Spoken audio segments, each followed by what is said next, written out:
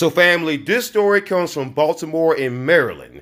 A former Baltimore detective who was tied to the big scandal there with Baltimore PD, man, has been sentenced to 30 months in prison for conspiracy and corruption because this guy planted some substances and also planted a BB gun to frame somebody for something that they clearly did not do.